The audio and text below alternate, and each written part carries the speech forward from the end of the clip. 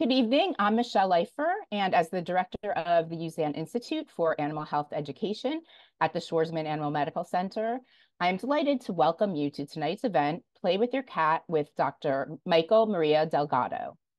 We are recording tonight's event, and a link will be sent out tomorrow so you can revisit the presentation or share it with friends who may have missed it. We'll be taking questions through chat, and we'll reserve time at the end to answer as many as we can. I'd like to take a quick moment to highlight an upcoming event. On Thursday, April 4th at 6 p.m., veterinary behaviorists from the Cornell University College of Veterinary Medicine will join us to discuss cognitive dysfunction syndrome in senior pets. Details and registration are available on our website at amcny.org/events, and further information will be included in tonight's newsletter. So for those of you who joined us last year for Dr. Delgado's How to Make Your Cat Happy webinar, it's wonderful to have you back. We are thrilled to host Dr. Delgado again as she shares insights from her brand new book, which I have read and highly recommend.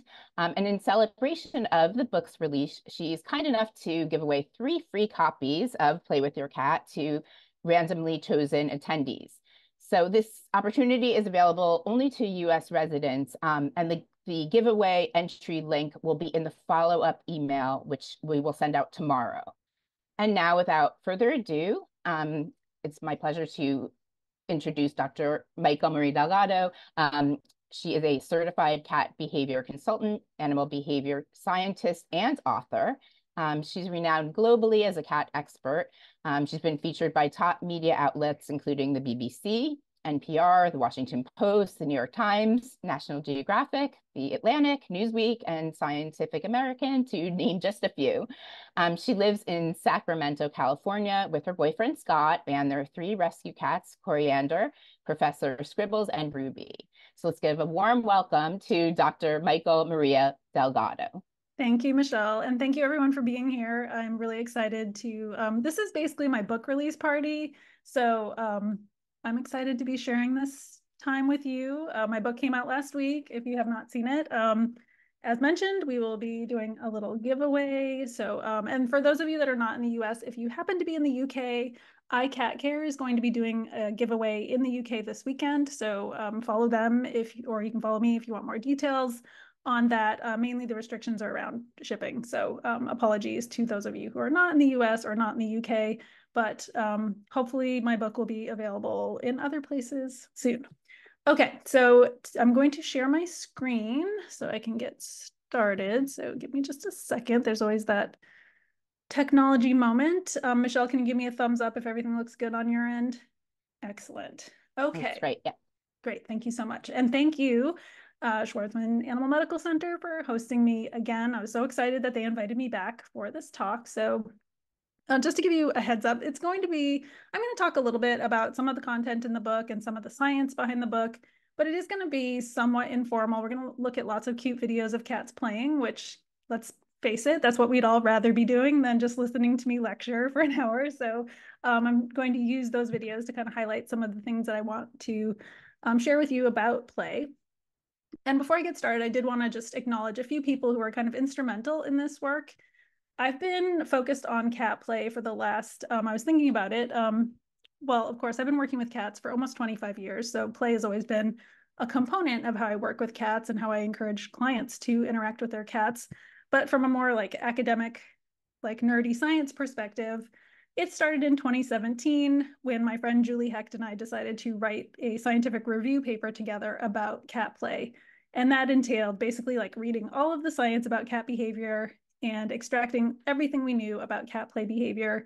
We published that paper 2 years later in 2019. So just so you know, science moves kind of slowly, takes some time. I have the name of the paper here. If you cannot access it online, you can always reach out to me. Scientists are always happy to share their work. And sometimes it's not publicly available or it's behind a paywall. So just know if there's ever a scientific paper that you want to read, the best thing to do is reach out to the author, and they're more than happy to share their work with you. Anyway, she was really a collaborator with me in that scientific endeavor, you know, and after that, I was like, it would be really cool to translate this material into something that was much more easy to understand, maybe even fun to read. And that really spawned my idea for my book. And of course, working as a scientist, you always have people mentoring and supporting you. And so Dr. Tony Buffington was my mentor at UC Davis. Dr. John Bradshaw, who I'll be highlighting some of his research on cat play during this presentation, was another person who offered a lot of support and review of some of the content that I wrote with that paper with Julie, as well as my book. And then Lily Chin and I worked on a handout together on cat play that I'll be sharing with you later in this presentation, how you can access and download that handout for free. And she illustrated my book. And if you're not familiar with her work, she has her own book about cats called Kitty Language that she published last year. She's a fantastic illustrator. I can't speak highly enough about her art and how both cute and engaging it is, as well as accurate and really great at depicting cat behavior. So without further ado, let's talk about play. Okay, so why are we here tonight? Well, besides celebrating my book, really, I wanted to share with you kind of some thoughts about play behavior in animals. And it's something that we don't necessarily give a lot of thought to, but all animals do it, from birds to bees to cows to cats to humans. So we're going to talk a little bit about how we define play in the scientific literature. I'm going to talk specifically about hunting behavior in cats and how it relates to play. And I'm going to talk about why cats play and why they need play. And so I'll be really hopefully driving home the importance of play. And then the last majority of the talk is really going to be, again, watching cat videos and some of the things that I've found helpful, especially when cats are challenging to play with, which is something I hear from a lot of people. Okay, so what is play behavior? And, it's not, there it is. Okay, so this GIF, some of you may have seen this GIF of a crow sliding down a roof in the snow. And we see behavior like this. And to us, it looks fun. Like, this is something that kids do, right? When I was a kid, I lived in a snowy area and spent a lot of time sledding in the winter. And when we see this behavior in animals, it's like, what are they doing? Like, does this behavior seem life supporting or serious or have anything to do with survival? Not necessarily. And so people have been thinking about this question in animals for a long time. Like, what exactly is play? How do you define it in animals? And some scientists and papers have literally kind of hinted at, like, you know it when you see it. But if you're a scientist, you really want some concrete, objective descriptions of what constitutes play. And Dr. Gordon Burghardt is a researcher who his focus was play in amphibians. So he studied play behavior in snakes. And you can imagine, if you study play behavior in snakes, you're pretty serious about play, because I don't know, I would not have been thinking about snakes as the most playful animals, but he's discovered and elaborated on play in all animals. And he came up with these kind of 5 criteria that scientists have sort of converged upon as, like, okay, we think these are kind of reasonable components of play. Now, whether or not this is like everything about play, it's probably not the case. But what we see is that play is not completely functional. So what that means is, like, you don't see a direct benefit from the play behavior. It may be similar to a serious behavior. And so in a lot of animals, we think of play as the opportunity to practice for real life skills. That could be practicing behaviors that will help you in hunting or foraging. That could be behaviors that will help you interact with other members of your species, whether you're fighting or playing or protecting your territory. But the things that seem to define play are that it is spontaneous and pleasurable. So the animal appears to be having fun, that it is repetitive, right? So like this bird, it happens over and over again.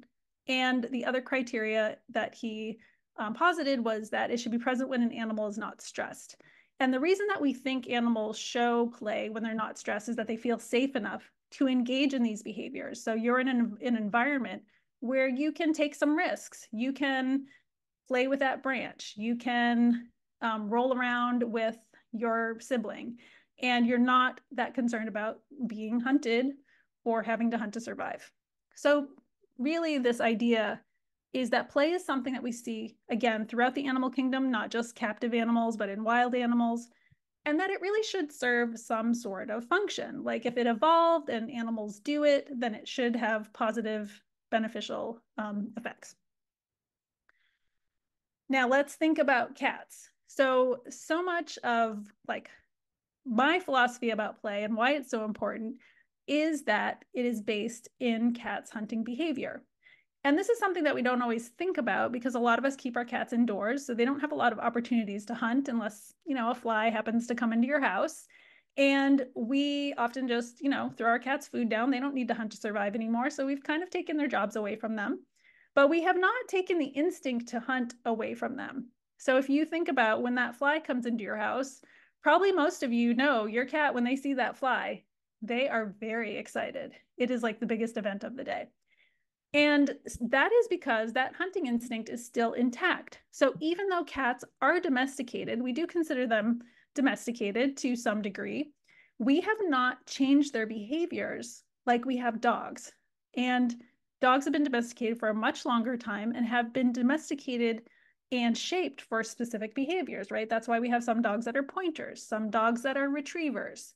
And so for cats, we have not really asked them to change very much. We've just said, be cute and cuddly and come into my house. But as far as the hunting, yeah, okay, you still can do it if you go outside. And if you are inside, sorry, there's no hunting opportunities.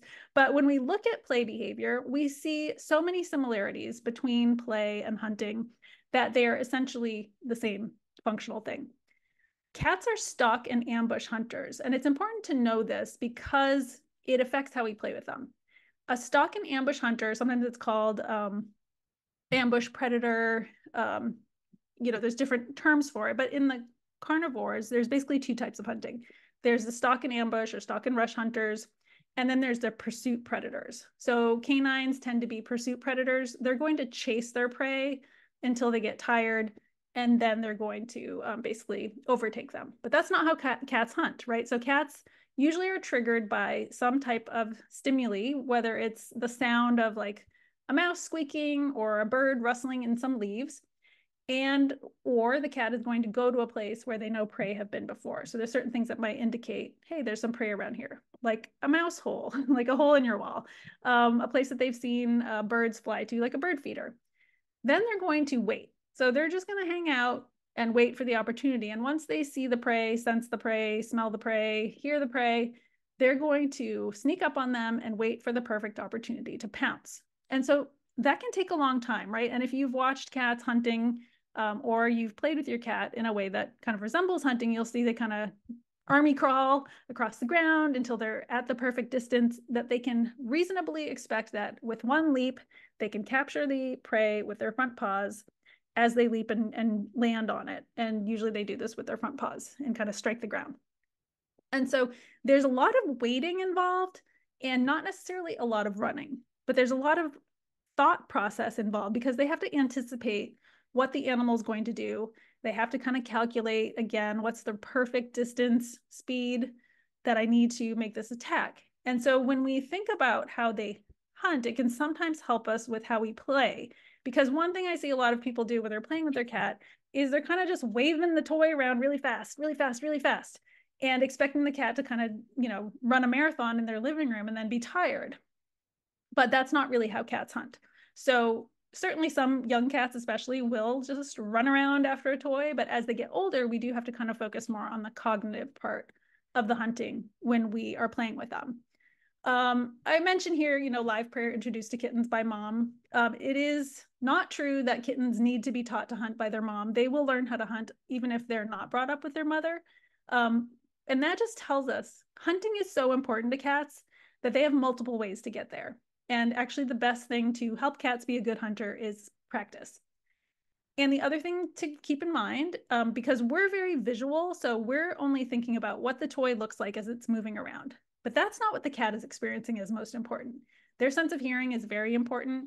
Their sense of touch, their whiskers are an amazing instrument that can detect ear movement and also the feeling of the prey. So when they're holding, a mouse, whether it's a toy or a live mouse, in their mouth with their paws, their whiskers are sending them a lot of information about how much that mouse is struggling and moving around. Is it warm? Is it cold? Is it moving? And so one thing that I always encourage people to do is kind of just remember that how we experience the world is not exactly how our cats experience the world. We know that scent is very important to them. We know that hearing is very important. And it's not that vision isn't important, but cats have very fuzzy vision up close. So when the toy is right in their face or they're holding it in their face, it's blurry. So the perfect distance for them is more like in the 2 to 3 meter range. That's where they are very sensitive to movement along the horizon. And anything closer than that is going to be a little blurry. Now, the other thing to keep in mind too is that they have very limited color vision. So movement is very important. Their eyes are very sensitive to movement. They can detect things in low light condition that we cannot, but they probably don't care that much if the feathers on the end of the toy are red or blue. I mean, they do like blue and yellow. Those are colors they can see, but they just do not see things as vibrantly as we do. So a lot of times toys are more designed because we like the way they look, and maybe not so much because of the functionality for the cat. If you think about it, most of the things that cats hunt are brown. They like little mice and birds.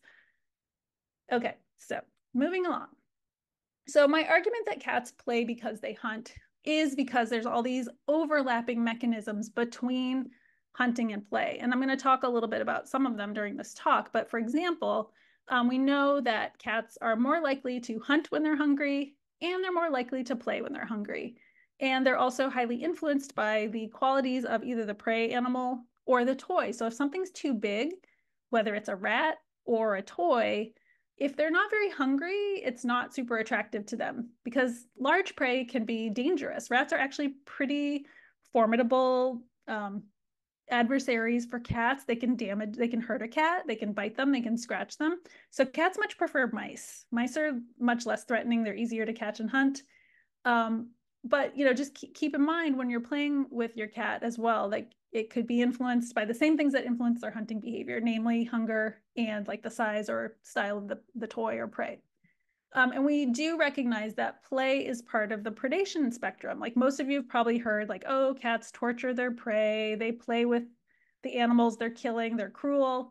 And really, what that's expressing is more hesitancy. Like they're playing it safe. And so things that look playful to us when a cat is hunting.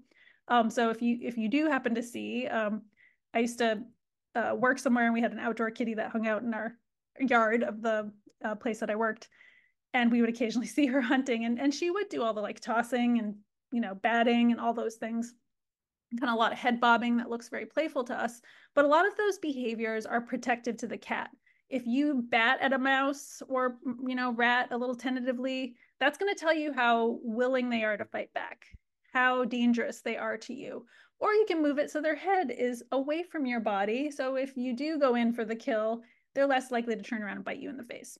So the behaviors that we see as playful, I put that in quotes because it's really part of hunting, and it's more a sign of the cat's hesitancy than they're like, I love torturing my prey, which unfortunately they kind of get a bad rap for, like not just getting the job done, but they're really just trying to get the job done safely.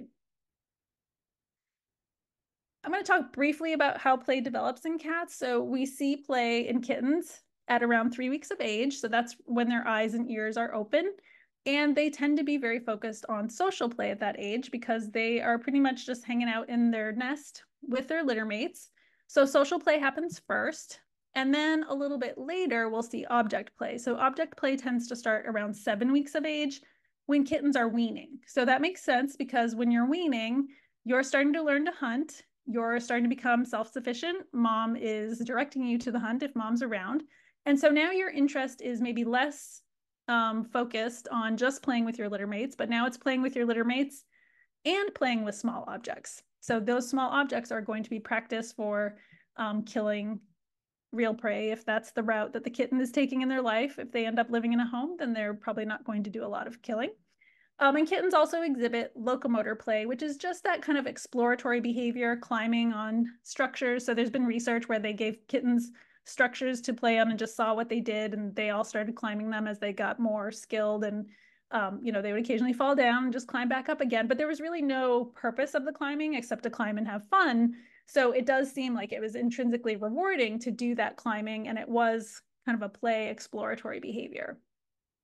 We know that play continues through the lifespan because most of us have adult cats who will play. But sadly, there's very little research on play behavior in adult cats. So most of the research that has been done, and a lot of that research was done in the 1970s and 1980s, has been done on kittens. So we know quite a bit about how play behavior develops in kittens and what they do when they're playing. And I talk about this quite a bit in the book. But sadly, there's just not as much about adult cats. So there are some gaps in our knowledge aside from our personal experience that to me are, indicate we need more research in this area. When you look at social play in kittens, so I mentioned they started around 3 weeks of age, and social play, so this is play with other cats or kittens, it stays quite high until 16 weeks of age. And the thing to keep in mind about this, I am a big proponent of adopting kittens in pairs because then they have a playmate. And if you think about when most people adopt kittens, it's in the 8 to 12 week range. And this is a peak time of social play. So if you adopt a kitten to live as the only animal in their home, they're potentially going to have some problems because their social, if there's no litter mates or other young cats to play with, their social play is going to be seriously impacted. And then we sometimes see that social play directed towards things like human hands, which we try to avoid encouraging people to roughhouse with their kittens because it can turn into a problem, especially when they're adults. So for me, it is a missed opportunity because kittens are so playful in that period until about 4 months of age. And also because we know that cats that grow up together are much more likely to stay friendly throughout their lifetime. So it's much easier to introduce kittens and have them stay friendly than try to introduce adult cats. I'm not saying it can't be done, but it is just more challenging and the relationships may not develop in the same way that cats who live together, grow up together will do if they have that experience from the time they're kittens. And then at about 4 months of age, social play does decrease. And that is probably reflecting kind of natural changes that happen in cats. They would naturally be reproductive around that time. So they would disperse, they wouldn't stay with their family because they would want to form families with other, well, they don't form families, but they'd want to mate with animals that were not their siblings. So they would separate. And so we just see a lot less social cohesion around the time that cats would naturally be becoming independent hunters. So yeah, this is social play. And as I mentioned, the object play also happens during this period, but object play and social play are not related. So a kitten could be very, very into social play and less into object play, or they could really love both, but they develop independently and they're not necessarily correlated. So you can have a cat who really loves to play with objects, does not like playing with other cats, and vice versa. I mentioned that hunger can have an effect on hunting behavior. So if a cat's hungrier, it makes sense they're going to be more likely to hunt. And if they're hungry, they're more likely to play as well. So this was a study done by John Bradshaw and Sarah Hall. And I'm just going to kind of walk you through what they did. Basically, they just had 2 groups of cats who had either just eaten, so that's 0 hours as the time since their last meal, or cats who had not eaten for 16 hours. So those cats were presumably very hungry. They would offer the cats 2 types of toys, either a small toy or a large toy, and then they just looked at how often they interacted with the toy. So if they had just eaten, they were equally likely to interact with the small toy, which is this black bar, as the large toy. But if they were very hungry, they were much more interested in the large toy. So they were sniffing it and interested in interacting with it.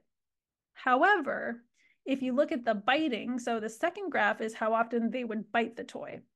If they were less hungry, they were more likely to bite the small toy.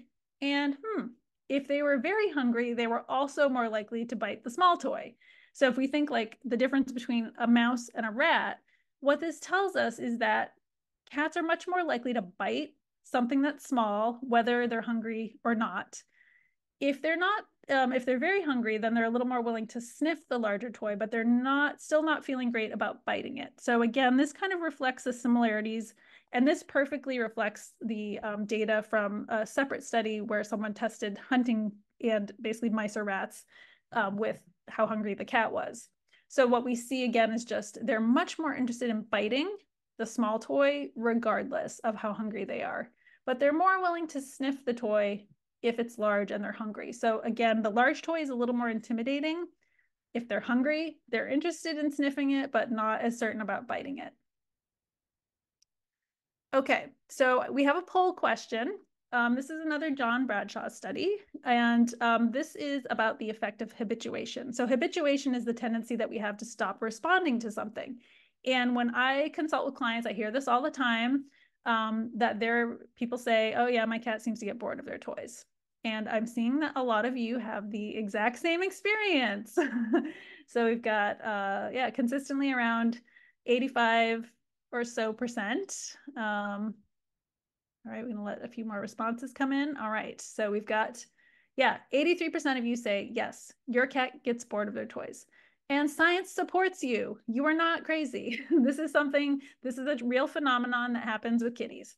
So let's talk about the research. And then during my talk, I'm gonna talk about how do we handle this, knowing. So to me, it always helps when I know that, okay, this has been proven by science. Like this is something that is a real effect, because then people can prepare for it. Because I think what people don't know how to do is like fix this. So okay, so the and this is one of the illustrations from the book that Lily Chin did. So this is a visualization of the study. So basically what they did was they had a toy on a string and they would present it to a cat. Then they would take a break, and then they would present the same toy to the cat again, take a break, present the toy to the cat again, take a break, and then present a new toy to the cat on the fourth trial. So they had 3 trials with the same toy. So in this case, we'll just say it's a white fuzzy puff on the end of a string. And at first, the cat's very interested in the toy, like, this is great. By the 3rd time the same toy's been interested, the cat is like, yeah, I'm not interested in this toy at all.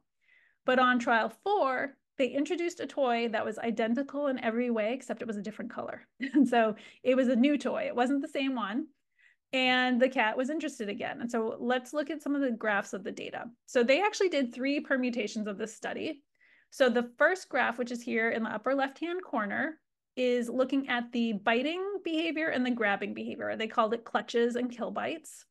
And so on the y-axis, we have the x-axis, we have the frequency, and on the y-axis, we have the session. So on the first session, so again, they just introduced the toy, and we can see there's a lot of biting and a fair amount of clutching. But by session 3, the cat is barely biting the toy at all, and they're barely clutching it. So the cat is clearly bored of the toy. Now remember, on session 4, they introduced the new toy, the clutching increases, and the bites are way up. So this indicates that the cat has renewed interest in playing. This was with 25-minute intervals, and these were with cats in a laboratory. So in experiment 2, they experimented with different lengths of intervals. So they did 5 minutes, 15 minutes, and 45 minutes. But what we can see is the same pattern emerges, regardless of how much time happened in between introducing the toy, whether it was 25 minutes, 15 minutes, 45 minutes, the same thing happens. The cat is initially interested in the toy, but by the 3rd time they've interacted with that same toy, barely interested at all.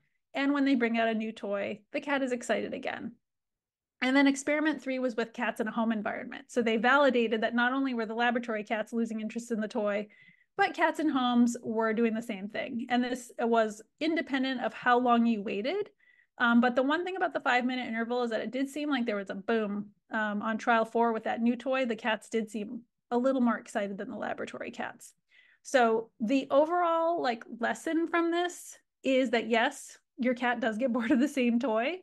And that does not necessarily mean they're done playing or that they're bored with play, because we can clearly see that again and again, when a new toy is introduced, the cat's interest in playing is increased. And so this is really important when we're playing with cats. I switch out toys during a play session with my cats 2, 3, 4 times, sometimes more. It really depends on what they're feeling and how I'm feeling. But just keep in mind that it's not you, your cat is bored.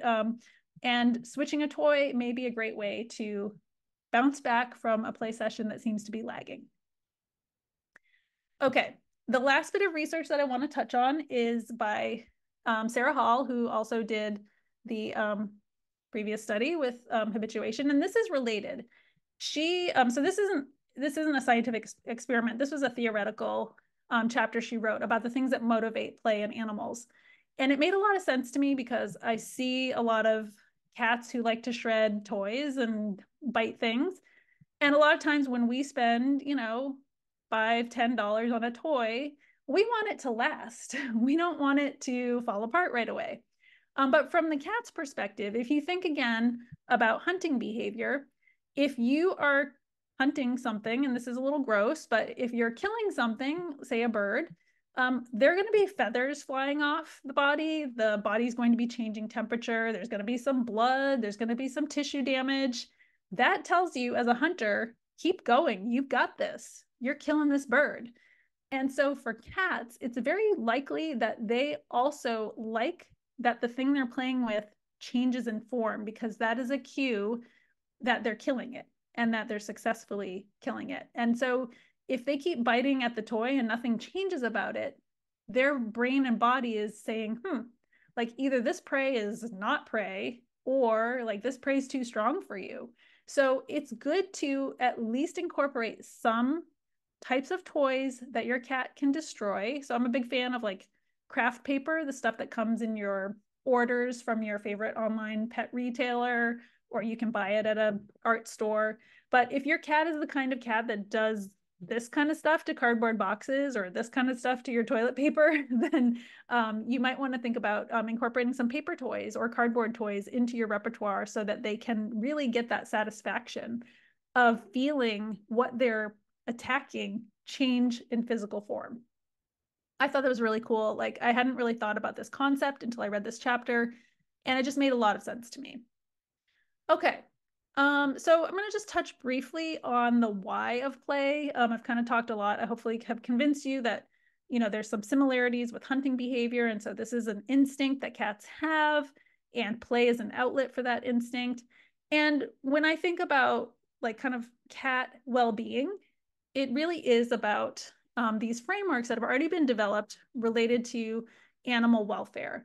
And welfare is really this concept that an animal has the ability to cope with stressors in their environment, and that they have an appropriate balance between, negative experiences and positive experiences. And that if there are negative experiences, they have the ability to cope with them.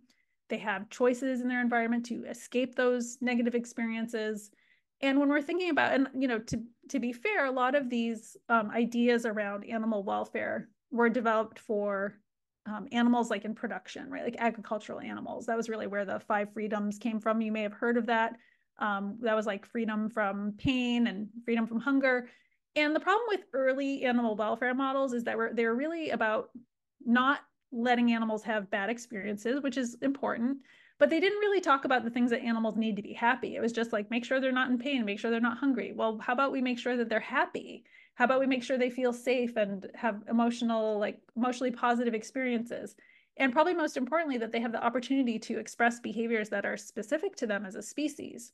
And so for cats, when I think about like what things allow cats to be a cat, one of the big ones is, of course, playing and hunting. And so the 5 pillars of a healthy feline environment, which I talked about in my talk for AMC last year, is a model for what cats need to have an environment that they can thrive in. And there are 5 pillars, as the title says.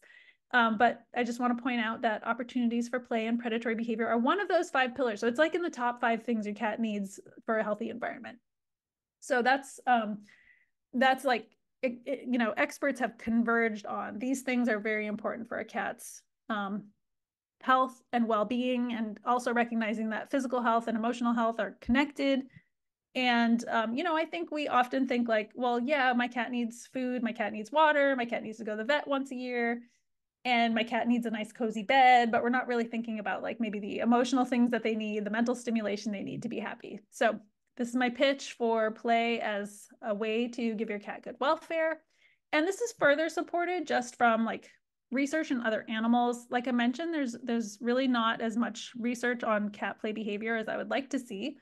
But we know that in other species, like play and enrichment are really important to physical and emotional health. They help reduce stress. And we see that cats play less when they're stressed.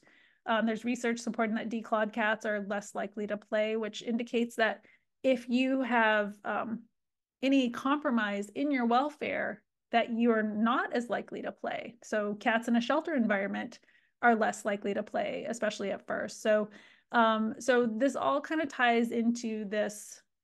We want to play with our cats to help them not be stressed. And when they are stressed, they're less likely to play. So then we know that there's perhaps some indicators that there's an issue if our cats are not playing. Okay, so what we do know. So, I think there's, and certainly in the scientific paper I wrote with Julie Hecht, we talked a lot about what is missing in the research, and there's a lot missing in the research that we don't know about cat play behavior. But we know enough, even with the gaps, to, I think, safely say that there's a lot of great things about play. We should be doing it with our cats regularly. And that, again, recognizing that cats' bodies are optimized for hunting, they have all these senses that help them hunt, and that there's this overlap between hunting and play behavior, that this is a good outlet for a natural behavior, especially for indoor cats. Although, as I argue in my book, play is important for cats who have outdoor access too. So it's not just something we do because we keep our cats indoors. It's something we do because it helps us provide a good home for our cats, provide them with exercise and mental stimulation, and provide us with a way to have a great relationship with our cats. I see play as a really great way to bond with your cats and establish a routine with them and provide them with things they need in the house, which, even if they go outside, your home is likely their main territory where they feel safest and most comfortable. And the last thing I'll just say in argument is, like, I am a proponent of use it or lose it. I've definitely worked with clients whose cats were experiencing something akin to like learned helplessness or apathy and had maybe lost interest in interacting with their environment. So it's really important to keep your cat engaged, whether it's through play or training or food puzzles or a bird feeder to watch, but really providing them with a stimulating environment is important for their well-being. And, my last kitty, who she died at about 16 and a half years of age, but she played until just a few weeks before she died. She had cancer, so she did eventually decline, and she wasn't as interested in play in her last few days. But right up until then, she was interested in play. So it wasn't like, she wasn't doing backflips or anything, but she was still getting really into the toys. So don't think that just because your cat's a senior that they cannot enjoy play. Okay, so now we're gonna get to the fun part of the talk, which is some of my tips for effective play. This was my kitty I was just talking about, Clarabelle. She passed away in 2020, but she was a great player for her whole life. This was her when she was about a year old.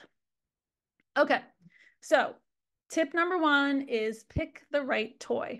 Now, research on cat hunting has shown that some cats are specialist hunters, meaning that they have one type of prey they really love, and that could be birds, or it could be mice or bugs or snakes, but they tend to hunt the same thing as long as that prey is available.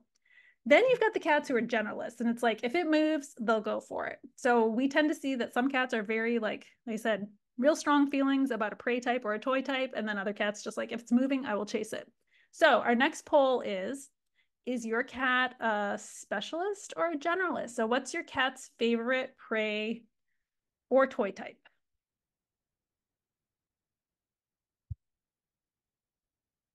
All right, I'm seeing there's a lot of movement in the voting. This is very exciting. Got the mice are pulling ahead aside from generalists. Definitely, we've got about a third of your kitties are generalists, so they like anything that moves. And then mouse and bird is pretty much neck and neck. Okay. Can you all see the results? Is this posting for everybody? I think so, right? Okay, great, good. So we've got, yeah, like I said, about a third of you, your cats like anything that moves. We've got 23% mice and birds tied. And so this is a little frame from the handout that I did with Lily Chin, which I will, again, provide you with a link to later. But these are just some toys that are really good at, in my opinion, mimicking some of these prey animals. So the bird is great if your cat loves birds and feathers. The cat catcher is a really nice mouse-like toy. Cat dancer, the classic wire with a little bit of cardboard on the end, is really good for cats who like bugs. And I love the bamboozler for snake-like toys. There's other toys that fit these criteria. These were just ones that were kind of come to mind. So the other thing too is, like, every cat has to hunt to survive. So if there's not enough birds around, they will switch to other prey. So don't hesitate to try some different prey types for your kitty when you're playing. But yeah, I would say important to recognize if your cat has strong preferences, like what toys are going to help them with that. Okay, number 2, I've talked a lot about hunting, so this is probably no surprise that we should mimic the hunting experience, and you know you've got it when your kitty does a little butt wiggle. You can see this kitty, her eyes get really dilated right before she pounces, but I love seeing this kind of behavior, the zoom and the butt wiggle. But again, remember, cats are stalk and ambush hunters, so that may mean there's a long period where you're moving the toy very slowly, just like if you were a bird that is pecking in the, at the seed in the ground, or a mouse kind of rustling in some leaves. And cats are attracted to rustling sounds, so a big fan of tissue paper as a toy prop. Keep in mind their eyes are tuned into movement along the horizontal plane, as I talked about earlier. So that kind of 2 to 3 meters away is often a good sweet spot for starting the play. And again, remembering that for cats, it's all about the like slow, long game. So, I think sometimes people get bored of playing with their cats because they have to move the toy really slowly to keep the cat's interest sometimes, or it takes a really long time before the cat will actually pounce. So sometimes people give up a little too easily. But again, a lot of times we're not just whipping the toy around, we're really trying to tap into the cat's stalking um, instincts, and that can take some time. So definitely don't be afraid to move the toy slower than you think you should be, because in my experience, that's often more successful than moving it around really fast. Okay. So moving the toy, and this is something that when I worked at an animal shelter, I saw a lot of clients struggle with this. So people come in and meet a cat, and we'd often give them a toy so they could play with the kitties in the shelter. And people didn't always know how to move the toy in a way that would engage their cat. So what I always recommend doing is like thinking like, what would a bird do? What would a mouse do? And if you don't know what a bird or mouse would do, there's tons of videos on YouTube of birds and mice. Like they're designed for cats. Watch those videos, because think about like what birds do, right? They hop, they fly, they peck. What do mice do? They like to like run along the corners of a wall, and they like to hide under rugs. Lizards like to climb walls. Bugs like to fly around kind of erratically. So these are the kinds of movements that you can incorporate when you're playing with your cat to make it more hunting-like, make it a more real-life experience for them. What I definitely encourage people to do is like think about like things a mouse would not do, right? So a mouse would never go up to a cat and like poke them in the face. And one thing I used to see in the shelter all the time is that people would take a toy and they would start touching the cat with the toy. And that would almost always get a reaction from the cat. So the person's like, oh yeah, he likes this. But no, it was an irritated reaction. The cat was like, oh, why are you doing this? And so maybe the cat would go into like a little biting mode or push the toy away, but it wasn't a play response. So just keep in mind, yeah, no bird or mouse is going to just walk up to a cat and poke them in the face. So think instead like what they would do. Like they would try to get away, they would move away, they would move under something, they would try to hide. You don't want to make the play too hard or too easy. So a lot of this is, and I think really the point of my book is to try to encourage everybody to experiment. Like try different moves, see what your cat likes best, try some new toys. But don't be afraid to try something new and just see how it goes. And if it's a flop, don't do it again, or try something different next time. But really experiment to see what your cat responds to best. Like when you see your cat doing the butt wiggle and the pupils are dilated and they're locked in, you're doing the right thing. And don't forget that again, they're using their sense of hearing, they're using their sense of smell, they're using their whiskers and sense of touch when they're hunting. It's not just all visual. Now I have some videos. So these are some good examples, in my opinion, of cat play. So this cat's fantastic. And this is so probably a lot of you have played with the wiggle worm before, but it's just a little wormy on the end. But what I really like about this is when you've got a young cat and they're really going for it, is this kind of U-shaped movement of the toy is really good at getting backflips. So as you saw at the beginning, cat's getting a little tired now. She did some pretty fantastic backflips at the beginning. So, but another kitty comes in. So we're going to talk about 2-cat households or multi-cat households as well. But yeah, don't be afraid to especially when you get the young active ones, to use this kind of U-shaped movement of the toy to encourage some backflips. I'm a fan of backflips. Okay, here's some other moves that I like. So on the left-hand side, we've got the under the rug. So this is my go-to when anything else fails, is just move the stick end of the toy under the corner or something. Cats can't resist. It's like a little mouse tail going under a rug.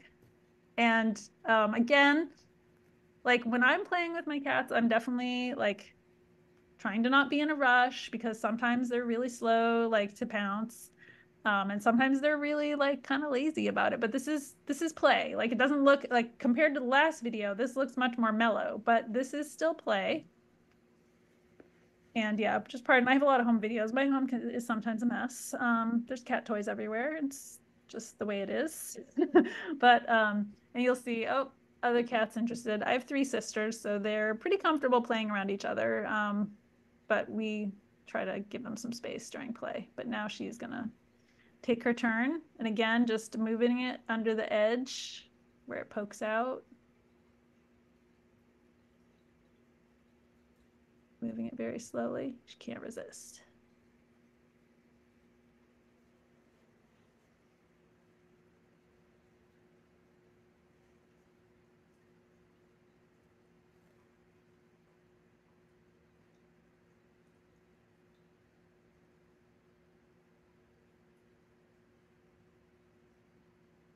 Usually right when it goes under.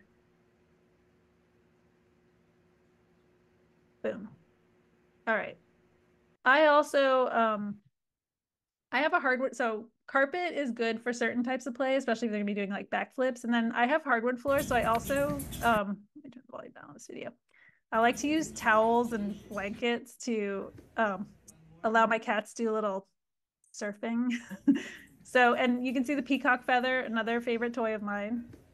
But yeah, she really likes to slide across the floor. And then on the right-hand side, I don't know if you're familiar with the Snuggly Cat Ripple Rug. This is one of my favorite cat props for play. It's two mats. One of them has like backing on it so it doesn't slide around, and then it has Velcro on the top one and there's holes in it. And so it creates all these little like mouse holes, but your cat can also go in it. So it's great for moving a toy underneath, inside these holes. Some cats really love to go in it. Some cats just like to poke their paws in it.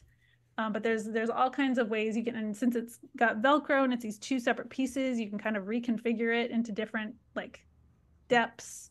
But I've just found this is a fantastic way to enhance your play session. Is again, you can see it's kind of similar to the moving the stick into the toy. She's like, I'm a one-trick pony, but my cats really like the stick end of the toy. But yeah, she likes to get right in there.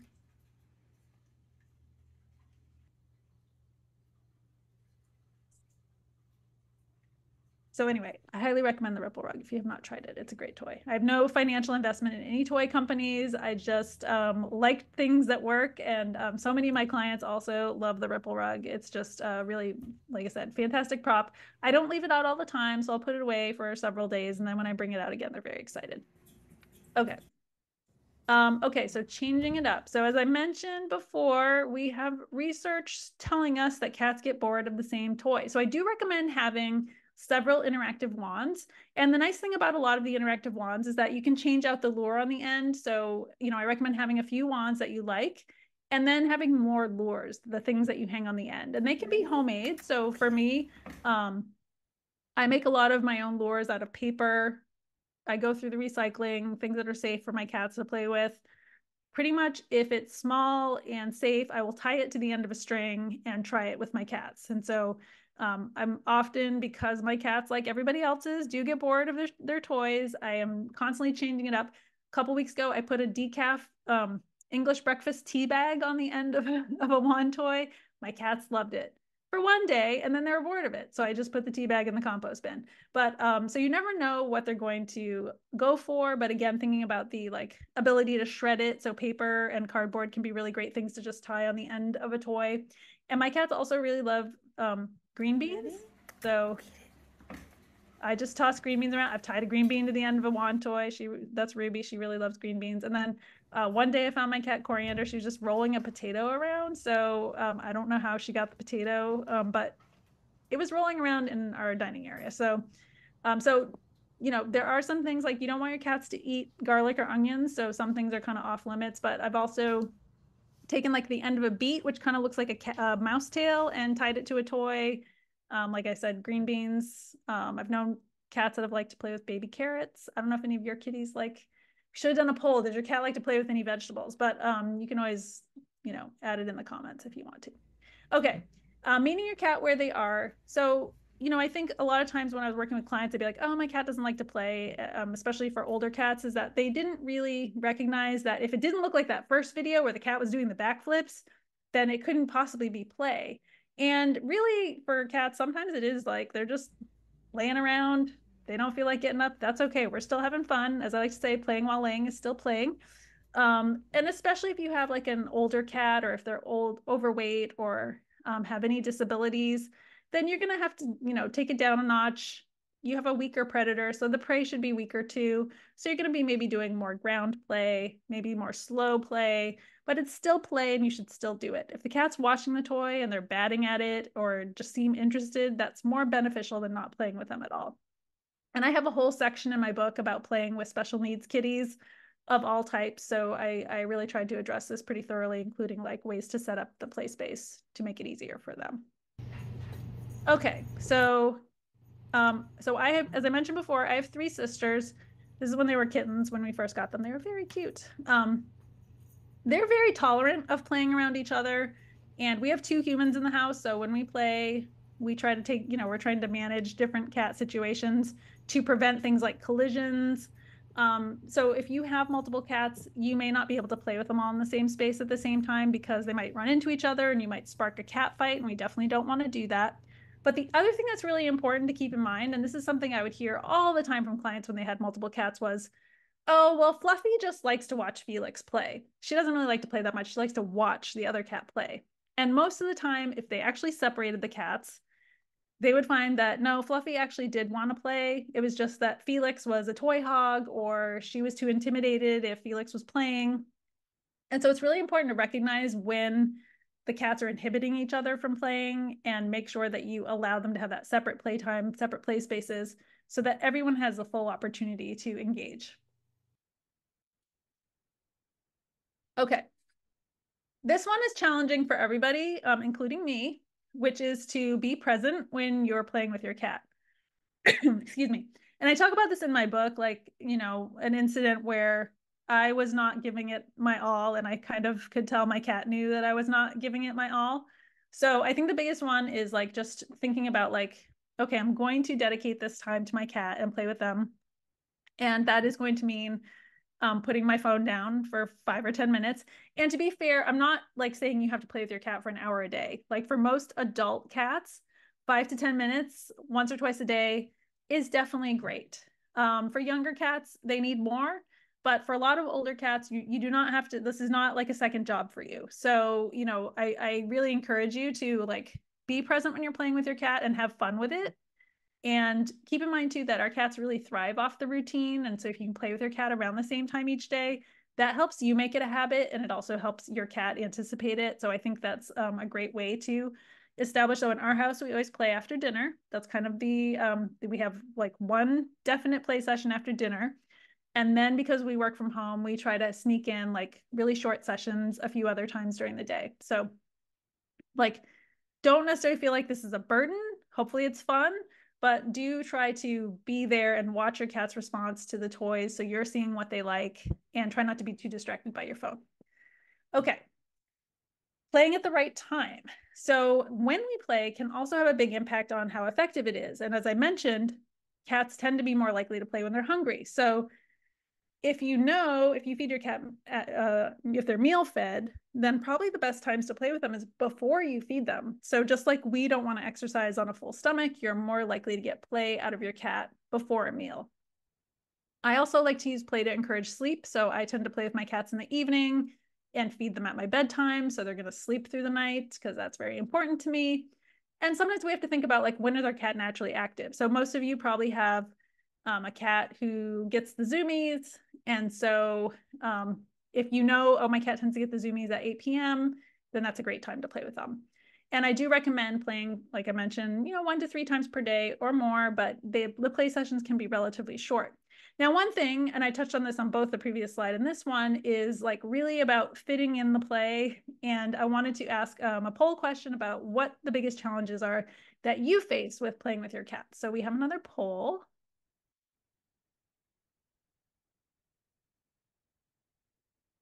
Do we have a poll? Yes. Okay. So what's the biggest challenge you have in not playing with your cat every day? And if it's other, feel free to share it in the comments. So a lot of you have a hard time making it a daily habit, and I get that for sure. And that's why, like I said, we have locked in playtime happens after dinner because that's really the only way. It's kind of like flossing my teeth. If I don't have it on a set routine, I will not do it. So, too busy, too tired. Yep, feel you. Cat not interested. So we've got about 17% of you whose cat is not interested. I'm hoping that you'll come away with some tips or that you'll buy my book and get more tips. And yeah, too busy, too tired. You know, it is, we're all feeling like overwhelmed, I think. We've all got a lot going on.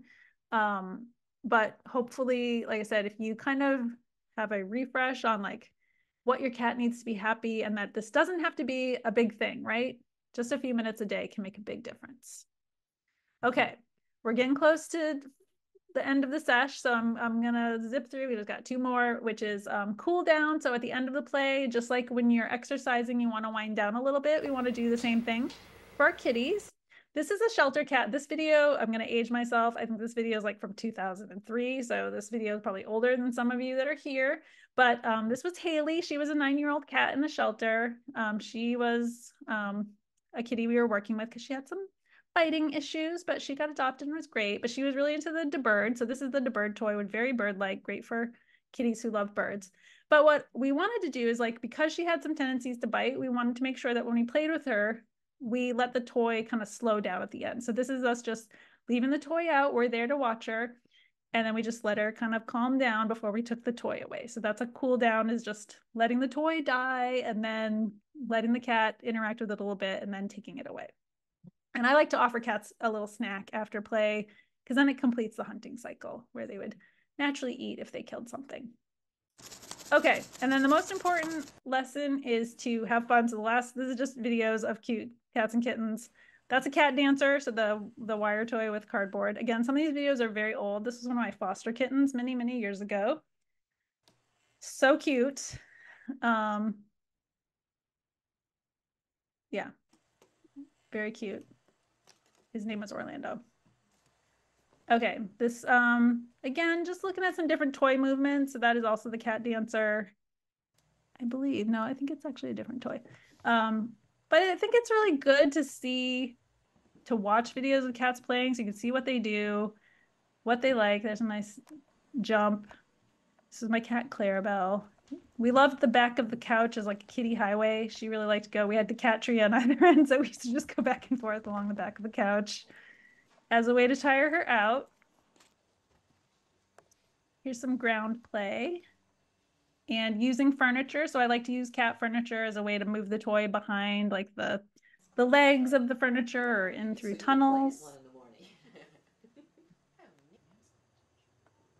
This is a nice snake-like toy. So that is like, there's it's called the cat charmer. Is it's like a little tie-dye fabric strip on the end. Oops, sorry. And a lot of cats really like this. This was oh gosh, what was this kitty's name? So he was on recovery from, he had a broken leg, so he had to be cage bound for a while. And then when he was done with his confinement, he was very frisky. And so this was at the San Francisco SPCA where I worked many years ago. There's another bird.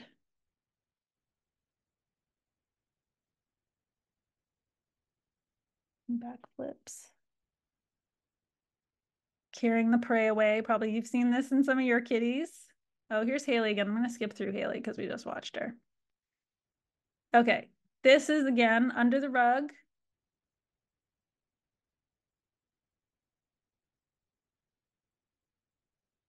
Elicits a nice pounce.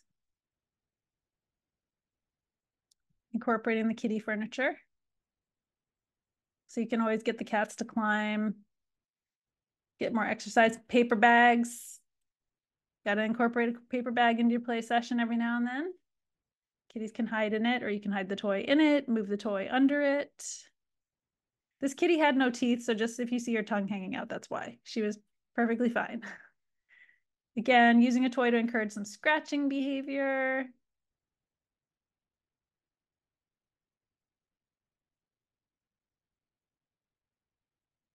And then I think the final, so this is another move I really like, which is moving a toy around the corner. So if you've got like some nice doorways, molding in your house, you'll see as soon as the toy moves just out of sight, it becomes irresistible. Also, oh yeah, go get it. All right, so this is the handout that I did with Lily Chin. It's free to download on my website, which is whatyourcatwants.com, although I think the URL is actually different. So, oh gosh, if you can't find it, write to me and I'll send it to you. But it's been translated into 13 languages. It's free to distribute. Please download it, share it. If you work at a shelter, please feel free to share this with your clients. And if you just go to whatyourcatwants.com and click on, I think it's cat play handout, you will get here. But if you have any problems, just reach out to me. But yeah, this is super cute, has some of my favorite tips for play. And I just love the art that Lily did when she laid this out. And then that's it. So here's a QR code if you are interested in ordering my book. Here's ways to reach me. I'm on Instagram, probably the most active on Instagram. And I do try to post regularly on cat behavior and provide some useful information in addition to pictures of my cats. So please feel free to follow me if you do the social media stuff. And I'm happy to take questions. Thanks for sitting through this. Oh my gosh, thank you so much. This was fantastic. And I can vouch that Instagram is fantastic too. So, and just letting everyone know, all of these links we will send out tomorrow. So if you weren't able to write them down, we promise we'll send them in the follow-up email. So let's go through. I know a lot of these questions, just having read your book, were covered, but let's go through, Okay. some of these, especially the latest laser pointer. We have several people asking about. So Okay. yes. Yeah, so they just want to know my take on the laser pointer. Yeah. Yeah. Yeah. What's your opinion? Other Okay. people had variation, but yeah, pretty much. Yeah. Yeah. So, I mean, I feel like the laser pointer is just one tool in your toolbox, and it's definitely should not be the main one. So, the main issue is that because your cat can never catch it, it can be frustrating. So we're not allowing them to complete the hunting cycle, or even like really engage in any part of the hunting cycle. And as I've told you, like there are many more senses that are important for hunting than just vision. And so the laser pointer is strictly just visual. So that's one issue I have with it. So I will say some cats, it really is the best way to get them off their butts and get them started. So I never say never, but if you are going to use it, I say end with a treat or a real toy. And also try to follow the laws of physics, because what I see a lot of people do is just they're waving the laser around and it just disappears, and instead try to make it like go under a doorway or out a window or something. So it kind of acts like what a bug would do. But usually when I start explaining like how to use a laser pointer, I just feel like I'm giving way too much like time to the laser pointer. And to me, it's just not something I go to often. So I can't say, I would not say never use it, but it's really like so low in the list of things I would try first that it's okay. You're saying, like, I think from your book, I'm gonna quote, to Yeah. use something else and let the cat catch something, right? I think you That's the combine it with ideal, something, but right? I mean, I have known some cats that really like the laser is the one thing that really gets Okay. them excited. We don't know, and the other thing I should warn people is just that we don't know very much about how cats respond to it. A lot of dogs can become laser light obsessed, and that's why there's a lot of concern about it. There's less evidence for that in cats, but there was a study that came out recently that showed kind of a connection between some behaviors, like compulsive behaviors in cats and laser pointer use. There were also cats that tended to be really young, and so one of the measures of compulsive behaviors was tail chasing, and a lot of young cats will play with their tails. So it's not necessarily like a slam dunk that laser pointers cause problems, but again, we see this in dogs. We should use it with caution in cats, I guess is what I would say. Right, great. My one kitten loves to drop a ball toy by me in the evening for me to throw. He loves to chase it and then bring it back again. So I guess the whole Yes. fetch, you know. Yes. Yeah. So I did not talk too much about fetch in the book because, the process of writing a book, the book was fully written about a year and a half ago. But what I can say, I'm actually writing a scientific paper right now with some collaborators about fetch. So there was a publication that came out in the fall about fetch by, I don't know, I don't remember where the researchers were from, but what we know is that, yeah, some cats really do enjoy fetch, and it seems to be kind of this combination of social play and predatory behavior. The 3 cats I have now are the first time I've had cats who fetched, so I've been enjoying a little fetch myself. So yeah, have fun with fetch. It's very cute.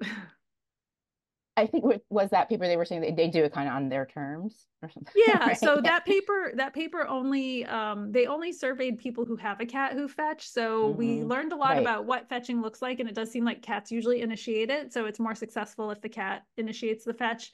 But what that paper could not do is kind of tell us the difference between the cats who do fetch and those who don't. And so that's something that my collaborators and I are working Oh, on cool. Oh, that'll be in our great. research. So yeah. Very cool. Okay. Yeah. This is a funny one. Interesting. We have a pet snake, so we don't so we try not to introduce Mm, snake-like toys to our cats. yeah. Um, they're not out, but at the same time, there's no interaction with our actual snake. So does that make sense? If yeah, like Yeah, they I see us mean, as the same. it's interesting because there's, I talked about some of this like old research in kittens, and there was this weird study where they basically raised kittens with different with rats, and they found that those kittens were much less likely to kill rodents later.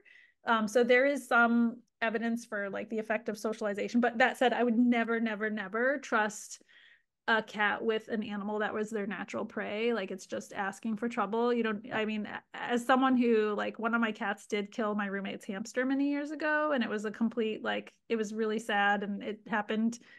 It was not anybody's intention. The hamster got out of their enclosure. And so it was really sad. So even, I get nervous when I see people like with their, like a cat with a bird sitting on it on the internet. I just think there's a lot of, Yeah, it's just taking a risk that is not worth taking, in my opinion. So yeah, I think it's fine to not play with your cat with snake-like toys. It probably wouldn't like make your cat be like, oh, I got a taste for snakes, I'm going to go over to the snake cage. But it's, I think it is something you probably don't need to encourage, especially if your cat likes other toys. great. Okay.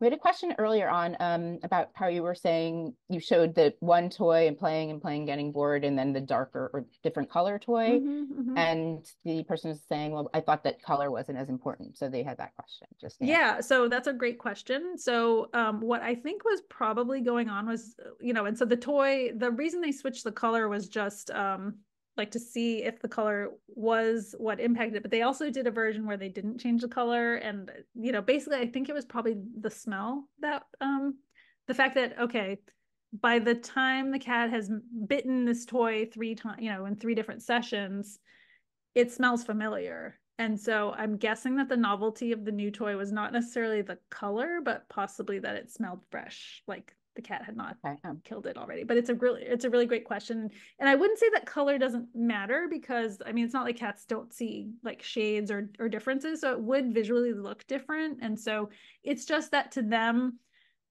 like a red toy does not look red, it looks gray. And like other colors are just going to look drabber to them than they do to us because their eyes are structured a little differently. They don't have as many cones, which are the color sensitive cells in the eyes. So it's not that they can't discriminate between colors, it's just they're not vibrant like they are to us. I got it. Yeah. Yeah. Um, okay. We had several questions, which again, I know you go into in the book, but just about the, senior cats. This one is if my Yeah. senior kitty still likes to watch the toy, but isn't as mobile as she used to be, is she still enjoying it, or is it teasing her with something she can't physically do anymore? Yeah, so I'm definitely in favor of allowing them to watch it, and you could bring it closer to her and see if she wants to bat it with her paws or whatever. And of course, nowadays we are increasingly recognizing that a lot of senior kitties benefit from some pain treatment for joint disease. So I would definitely talk to your veterinarian and make sure that your kitty is not experiencing anything that might be impairing their ability to play. But yeah, I think it's okay to, like I said, kind of just bring the toy to them or let them sniff it if they want to, and let them interact with it. But I think if they're watching it, that's a positive thing for sure. Like they're engaged, and yeah, it's just the play does start to look a little bit different when they get older. Okay, right, but they still like to play, They right? still do like to Yeah. play, yeah. Mm-hmm. Okay, we have a question from Dr. Tu, who we know as well, Dr. Yeah. Andrea Tu. Hi. Um, she's saying hello to you. You crossed, in paths before. She's saying, can you comment on what your favorite toy for those of us in New York apartment that live in small Mm. apartments and can't use the bird without breaking something? Okay, and I do talk about this in the book because yeah, ideally you have like a space where you can allow for a toy like the bird to for those backflips and stuff, but yeah, not everybody has that space. So when I'm thinking about, I'm working with a client, when I was in the Bay Area, a lot of people had small apartments. So I'm always thinking like how can we use the play to go vertical, right? So using the furniture in your house, using the cat trees, using your, the couch freeway. As far as the toys, I mean, aside from the bird, I mean, there's just the, feathers on a stick. Like you don't have to necessarily be like doing backflips, but you can be again moving it under a rug or something. I mean, it's hard to say. I mean, there's toys that I definitely love, and there's also toys that other people's cats love that my cats are not interested in. So I am a fan of like, I really wish there was a place where we could like swap toys with other cat people so that like, oh, my cat's bored of this toy. Can you try it and see if your cat loves it? But it is really just experimenting. But I do love, cat dancer. I love the rompy cats, which used to be Necco flies. I mean, honestly, I just love like a stick with a string on the end. Sometimes my cats it doesn't even need a toy. It's just like a string on the end of a stick. They're fine with that. So really like experimenting and like I said, homemade toys are often the way to go just from like the whole novelty thing. Um, but yeah, I love the bamboozler is great. Like I said, cat charmer, cat catcher, cat dancer. The bird company has a few like they have several attachments. I'm a fan of all of them, so I would say try a few other ones. But to me that question is really about like how do I work with a small space? And so it's not necessarily the toy, but like how can I use like maybe your hallway is a great space where you can get from the living room to the bathtub and you're going to play in the bathtub and then you're going to run to the living room and get them to go up the cat tree, right? So we're really just taking advantage of the small space by thinking vertically and using hallways to add to the fun. And Hopefully that we'll send helped. everyone the link to your awesome presentation from last year, which was how to make your Oh, cat yes. happy, which you talked a Yeah. lot about that using space really well. Yeah. So we'll Yeah. get everyone can watch that one too. It's really great. Um, let's see. So we had several people. I just want to address this a little bit. Is just asking if can it be too intense, or what if your cat is breathing Mm. heavy? And obviously, you want to check with your veterinarian, right? Just Yes. like Yeah. if yeah, that Yeah, I mean, I talk don't about do this in things. the book too. Mhm. Yeah, I mean, I don't want to keep saying buy the book, but No, I know. if you It's a can't lot. afford to buy the book, ask your library to carry it. But I Hmm. do cover this in the book because certainly you always want to, I think to quote the book, like ask your veterinarian if your cat is healthy enough for play, right? Which is kind of a take on the Viagra ads, but but Right. um, my cat had congestive heart failure, and I asked the first question, like, can I play with her? And he was like, yeah, to let the patient dictate the pace of the play. But obviously, um, my cat Ruby, when she was a kitten, she would play until she start panting, and she would Yeah. not only get like physically worked up, but I felt like she was mentally like worked up. And so we would have to like kind of give her a little like breather, like, okay, you're too like we'd have to separate her from the other two cats because she was just a little too worked up. So yeah, that's why I talked about the cool down. Again, if your cat does have any type of respiratory or heart disease, you definitely want to ask your vet about like how much exercise they can take. And that's when you might want to do more like playing on the ground and less backflips, right? Less climbing. So you do have to kind of tailor it to your individual cat's preferences, their health needs, and their abilities. But we can easily, like, you can increase the cardiovascular activity by going vertical and making them run up to the top of their cat tree and down again and up on the couch and, over to the kitchen table if your cats are allowed on the table like mine are. And then if your cats are older and less active, then maybe you play mostly on the couch or just on the floor and you keep it very low to the ground. You're not moving the toys, you're not flying around as much, you're maybe more crawling or slithering. So yeah, I think I do try to address all of these things in my book, but yeah, really just again, encouraging a little experimentation. But if your cat does have special needs, health issues, just ask your veterinarian how much activity they can have. Certainly, like a cat who had hip dysplasia, you probably wouldn't want to be doing a lot of backflips or jumping. So it's always important to take your individual kitty's needs into consideration. Great. So this, I know your book, which is great, talks, this focus is really on interactive play. What Yes. if we have a question? My cat, 14 years old, seems to enjoy playing with his mice more by himself. Then we Mhm. get involved. Does that play count, or should we try to initiate play? Yeah, I mean, the book is really like about interactive play, and it is to me because we're really allowing the cat to fully express their hunting behavior, right? And so one thing about hunting is you don't know 100% what that mouse or bird is going to do, right? Because they're doing their own thing. And so when we're moving the toy, we're adding that element of the unknown, which is much more similar to hunting, as opposed to if you push the mouse and chase the mouse, you kind of know what the mouse is going to do. You know how much force you need to move the mouse. And I'm not saying that that type of play is bad, but what I am advocating for is a few minutes a day of interactive play, and by that I mean there's a human with a hand holding a Mhm. toy and a cat at the other end, right? So it really is to me that relationship, and again the ability to really kind of let loose imagination wise. I mean, I'm sure for cats, and this is a question like, do they know it's a toy? I talk about this in the book too, and like kind of like how much belief do they have to suspend to play? And I think for some cats it's very easy to just like, oh, that seems like a prey item, I'm going to chase it. And other cats are more like, that's not a bird. Like, I know I can see your hand at the end of the toy, right? Like, some cats are a little more skeptical, and so again, kind of just considering the individual. But what I would say is if your cat's older and likes to play on their own, that's great. But also, try the stick under the end of the rug and see what they do. Hopefully they'll like a little bit of interactive play too. Like ideally cats do some of both. Okay, great. Okay, thoughts on catnip? I know that's a I big love question. catnip. Yeah. Okay. Actually, I love Silvervine more though. So Okay. there, I'm a big fan of olfactory enrichment for cats. You just have to know how they're going to respond. So some cats get really mellow, and some cats get really wound up, and so keep that in mind. Like as far as like if your cat's the kind of cat that gets wound up on Silvervine or catnip, you probably don't want them to use it together because they might start a fight, or you don't want to pet them when they're getting into it. So, but it can be a great addition to your play life with your cat.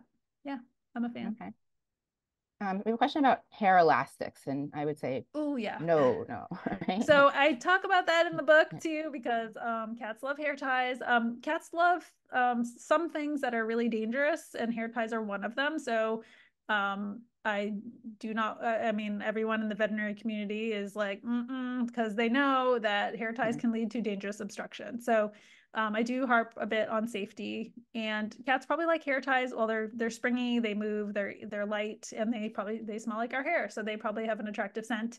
But that does not make them safe. So if you are going to use hair ties, which I don't really recommend, you could, for example, attach it to a wand toy securely and supervise, which if you're ever using a wand toy, you should be there. You should never leave a wand toy alone with your cat. Again, I talk about this in the book. But in general, yeah, I would say don't encourage play with it, kind of like you don't want to encourage play with a pet snake. It's really just the risk is high, and for a dangerous obstruction, I've had clients who had to shell out thousands of dollars to get an earplug out of their kitty's stomach. So you really want to be careful about what you let your cat play with. We see them every day. Yeah, So yeah, yeah. string and rope, no good too. Yeah. Yeah, So yeah, these things should not be left alone with mm-mm. cats. And in any interactive toy with a wire or string or anything similar should be put away when you're not supervising. Okay, so it's interesting. What about the giant hamster wheel Yeah, for exercises? that is like I would put that more in the other types of enrichment, and Mm-hmm. some cats really seem to like it. And at the same time, I see a lot of hamster wheels on Facebook Marketplace, so I think not all kitties like them. So it's a very individual thing. To me, it's an expensive experiment. So if you can find one used, that's great. I definitely have known some cats that just really seem to like going in them and getting that out of their system. So, if you have the space and the money, it's and the very active kitty, it may be worth a try. Okay. What about yeah, toys that chirp or bells or Mm, noise. Yeah, yeah. So I talk about this in the book I know. too. Um, Sorry, I I don't really want to tried give to, away no, the no, whole no. book, but Yeah. there's plenty more But people. yeah, depends on the cat. Some cats seem to Okay. like them and other cats don't. They can be scary for some cats. They can be loud. So it really depends on your kitty. But I think with anything, if you have cats, you know that you're going to buy some things for your cats, like fancy beds, and they're going to lay on the floor. That's what my cats, I got them one of those nice fancy anxiety beds. I hated it.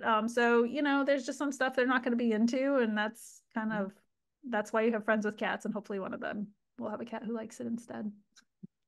Okay, great. I believe we talked about this again, but just should toys be put away other than playtime? Yeah. And I talk about the book. I have some organization tips in the book. That's all I'll say. Okay, great. Okay, let's finish on this one, which is kind of goes back to the vegetable question. Mm, And I know in your book you said don't scare your yeah. cat. And, Yeah. I'm just thinking back to those Is this a cucumbers. Yeah. cucumber So question? let's, Okay. yeah. What's the question? Oh, I'm just saying, Oh, what do you make of those videos that were, yeah. So and this is an idea of scaring, which I like how you said don't do that. yeah, I'm traumatized by a lot of things I see people do with their cats on videos on social media. So yeah, I find a lot of those videos distressing. And I do talk about just to keep this focused on play is like some toys, especially if you have a shy kitty, very nervous kitty, like a big toy that's got a lot of feathers and bells is going to be scary for some cats, and you never want to scare your cat during play. So, it is important to introduce toys like slowly, quietly, let them sniff it and, not be too like rowdy in your movements. Um, but yeah, the point is not to scare our cats. And also, again, keeping in mind what we know from the research, right? Like we know that some cats are intimidated by rats. So a bigger toy is going to be more intimidating in general. Even if your cat's hungry, they're going to sniff it, but not be as likely to bite it, right? That's what that study showed. So keeping that in mind, like just be sensitive and know your kitty and don't startle them with a toy. So Mhm. like, if you have a loud toy, maybe start in the other room and let them kind of be like, what's that? As opposed to like, they're sleeping and you're waving this thing with bells in front of their face. So, recognizing that, if your cat's resting, you don't necessarily want to like startle them and try to get them to play. They may not be in the mood, and really just, and it is, I think one of I have like some golden rules for play. And that was one of them was don't scare the cat. So try not to scare your cat. Don't leave a cucumber behind them. Don't startle them on purpose for social media likes. Like, let's be respectful and kind to our cats. Okay, one more question. Okay, Yeah. so something about the kibble that their cat likes food. What do you think about including food in play? I love including food and play. So, I'm a big fan of food puzzles. I spend a bit of time in the book talking about the use of food puzzles. And, one of my cats, she loves to chase kibble. I'll just throw it down the hallway and she'll run back and forth. Sometimes she's never run as fast as she has for a piece of kibble. So, so yeah, it's totally fine to incorporate food in the play. I love ending the play session with food. So there's a few ways you can incorporate food into your play for sure, which is, Okay, great. makes sense. Yeah. Okay, awesome. Well, we've gone a bit over, but thank you for staying with us. Yeah, thanks Since everybody for everyone staying. is saying, yeah, thank you all. Let's see. I mean, really, your dedication to your field is so inspiring. You can tell how passionate you are, and just we're so grateful for the knowledge you've shared with us today. Thank you again for your time and this fantastic presentation. Just thank you, Kimberly Young, for all of the work that you did organizing this and all of our events. You're just, I'm so lucky to have you as my partner in all of this. And thank you. And then thank you to all of you. We are so grateful for you for just for your time tonight and just for the support that you give to our events. Again, we'll send this out tomorrow so you can watch it again. And if you miss anything, we'll also send out some resources. And just a quick mention, our next event is April 4th at 6 p.m. It is cognitive dysfunction syndrome in senior pets Nice. with Cornell veterinary behaviorists. And we have that information on our website and our newsletter that goes out tonight. So thank you all again, everyone. Thank you again, Dr. Delgado. So Thank grateful for you. everything. And we will see you all again next time. Have a great night. Bye-bye. Thank you. Bye.